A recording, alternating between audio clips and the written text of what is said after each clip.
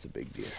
Welcome back to the channel. If this is your first time here, I make videos relating to hunting, fishing, and all things relating to the outdoors that I think are pretty interesting. So opening day of Muzzleloader here in New Hampshire is November 2nd this year, 2019. It was a Saturday.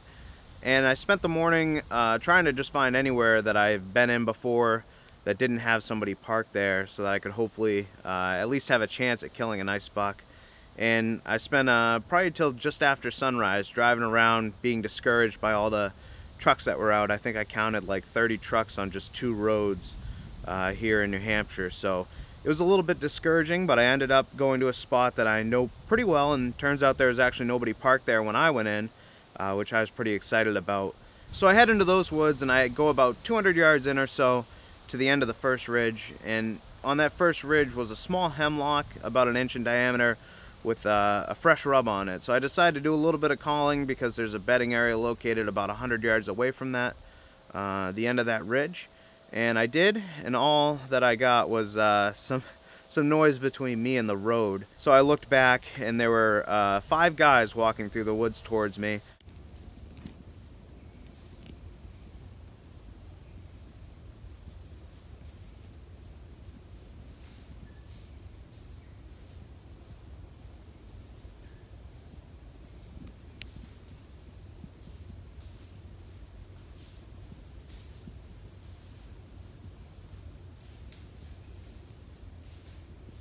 And I don't know why they didn't say hi. I think I know who they were, but anyways, they walked around me and went straight down like the steepest point of the ridge you could go down. So I got really discouraged, and it was still early, probably you know, 7:40 by now or something like that.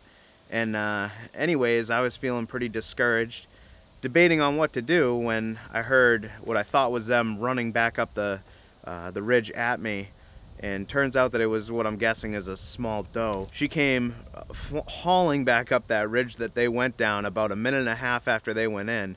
And she stopped about 50 yards from me in some thick stuff where they went down, right on their scent line. And as soon as she hit their scent, she beamed right back in, deeper into the piece, kind of cutting across me. So she cut across me further into the woods, and I gave out one little small bleat.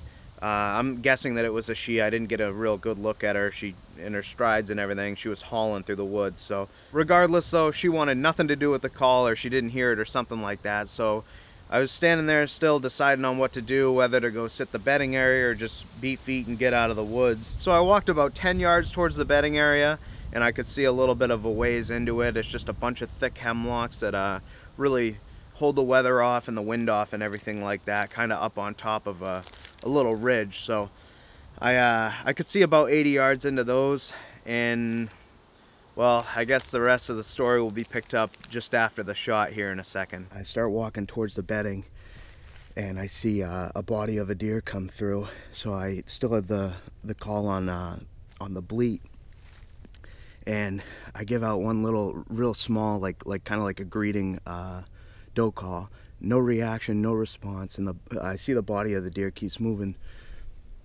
through these thick hemlocks. It's still pretty dark. The sun's just coming up back here, so still pretty dark in the hemlocks and everything. And I see his body going through, so I'm like, okay, he's probably 80 yards. I called again, and finally got him to swing his head, and I didn't see antlers or anything. I heard something back behind me again, so I was looking back, knowing that he couldn't see me, and gave out 2 more calls, and then he just beelined it. I saw him wag his tail once and beelined it right towards me, and I probably took the shot at about 30 yards or something. I could have shot him with the bow almost, but I saw the antlers, and it looks like a good 6-point at least. I'm not really sure. I haven't killed too many big deer, so we'll see what he is. He laid down right up here, just over this crest. It's real hilly in here. This is like, I don't know if I consider it big woods, but it's a big piece of woods for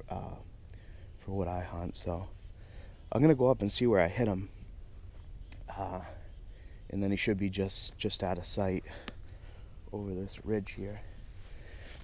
Looks like it's gonna be a long hit. We're close to it. That's what I put it on. I put it on his shoulder. Okay, so here's where we started.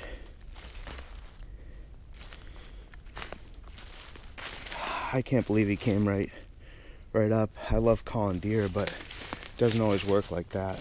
There's his blood trail. I don't know if you guys can see him at the end of it, but there he is. You can see all these kick tracks through it. Things you gotta look for in case we didn't see him just drop here. Given there's visible blood and everything, but also where he was hauling through, you can see that as well. Man, that's a big body deer.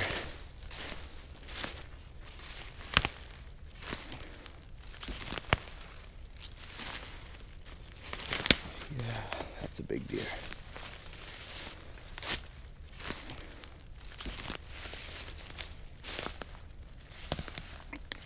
Looks like I went right through the shoulders, not ideal for the meat. Oh, it'll be like a nice 8-point. All right, raw and loaded. Verified that he is expired. Oh man, am I happy with that? He's just a small little basket on him. That's probably not my biggest, but one of my biggest. He's right up there. All right, I got my tag on him, and I'm gonna leave my bag here. I'm only about 200 yards or so off the road, so I'm gonna go back to my truck, meet my dad, and get some help to get him out of here. Pretty solid deer, though. Pretty good, nice deer. Right there was the entrance. 130? Probably right about that, right? 2.5-year-old or so.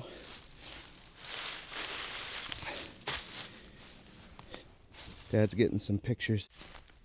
We are ready to drag. I'm not gonna gut him out here just because all it does is feed the coyotes. If I gut him back at the house, it'll feed the birds instead, which I think is a better option. We got enough coyotes around here right now anyways, so let's get to dragging. How do you think?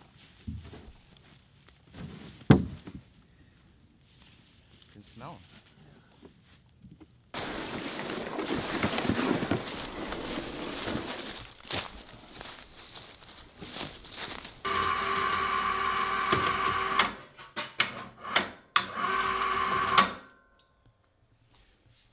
Just like that, up high enough.